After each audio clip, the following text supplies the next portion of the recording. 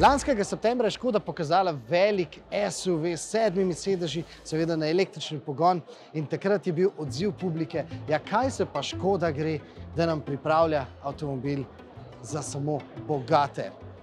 No, Škoda danes odgovarja s celotno paleto novih električnih avtomobilov. Ampak kaj, ko so teli avtomobili vsi po vrsti trdi?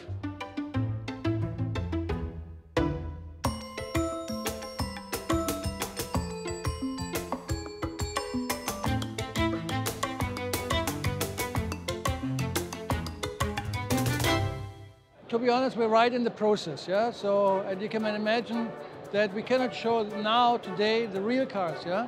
But we can show you the essence of the cars. So you get a look almost in the kitchen while we're cooking, yeah? Normally we use clay, yeah? Because clay is easier to take off and to take on. But sometimes when we build hard cars, yeah, drivable cars, we use this kind of system. It's foam underneath, a big foam block. And then on top of this is some kind of what we call master pasta. It's stuff that you put on this car, it's soft, yeah? And then it gets hard, and then you can mill this, yeah? And then you can finish this nicely, you can paint this nicely, you can have all these hard edges. It's really heavy, yeah? And we have to put some small wheels under the car to move them around, yeah? But it's really like a sculpture, you know? It really has this something carved out of marble, yeah? Koliko pa nam razkrivajo te skulpture? When you look at this section here, it's very, very close to the reality, yeah? And also the cross section is very close to the reality, yeah? So we're pretty sure about what we're doing. We're not lying here. Yeah? Poglejmo torej, na katere električne Škode pravzaprav čakamo.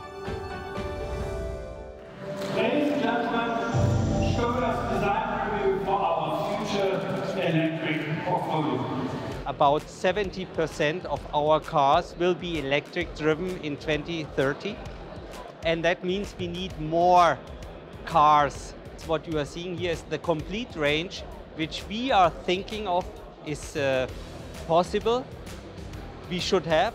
And that means that the Enyaq coupe and the Enyaq is not only getting product Aufwertung, a big facelift, they are also getting new family members. Torej, dvema Enyaqoma se bodo poleg že napovedanega velikega 7-sedežnega električnega SUV-ja pridružili še bolj klasično Škodini modeli, bolj dostopni modeli. Edini, ki že ima ime, je Elroq in brez zadržkom so pri Škodi povedali, da bo to električni Rok. Verjetno pa bo najbolj težko pričakovan električni model karavan oziroma kombi. Combis are part of our DNA. Our customer base is huge. It's millions of people who have enjoyed Škoda for many generations. So of course, you know, we have a customer base that we want to keep in the family, but then with a battery electric vehicle. Ampak čeprav Škoda že dolgo ni več znamka samo cenovno dosegljivih avtomobilov, pa se je kljub temu moralo zgoditi.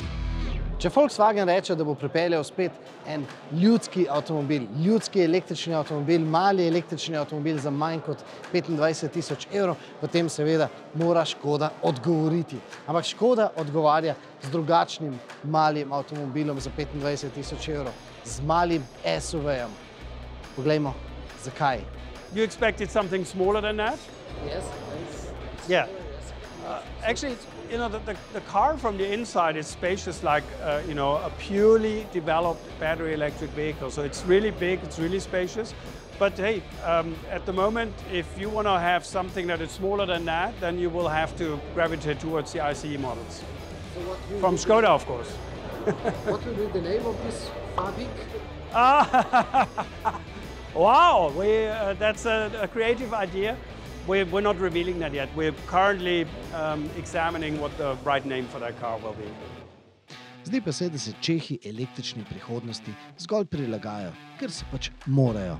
Brez zadržkov povejo, da bodo še dolgo razvijali tudi klasične bencinske avtomobile. Oh yes, we will. Of course, we plan to also sell cars outside Europe, but the legislation for Europe is official.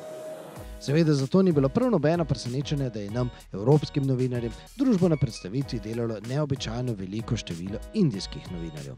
Kdo ve, morda pa se bo Škodi nadaljno ukvarjanje z današnjimi avtomobili obrastovalo tudi v Evropi.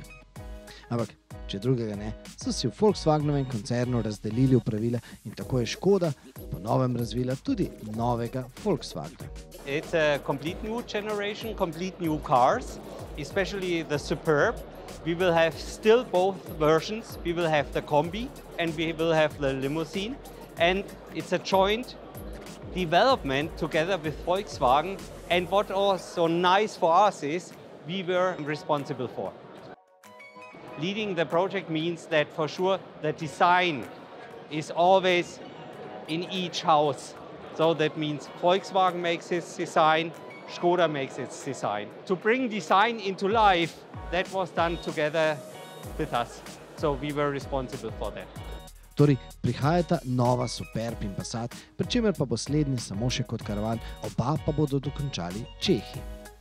Poglejmo, kaj še lahko izvemo o teh dveh legendah. Well, I cannot say too much about that now. I'm really sorry. Why? Why is it like this? The world premiere is in autumn this year, and I'm sorry, we have to keep that for autumn. Ampak v nekaj pa smo vendarle že lahko prepričani, da bo tudi novi Superb priključni hibrid. It will have a higher range than today for sure. Kaj bo nadomestilo trdopeno v električnih skulpturah, bomo videli od prihodnega leta naprej. Že jeseni pa bomo spoznali novega Superba. Kako pa se današnji Superb pelje po snegu in ledu v primerjavi z električnim Enyaqom, no to vam povemo z vašim naslednjim klikom.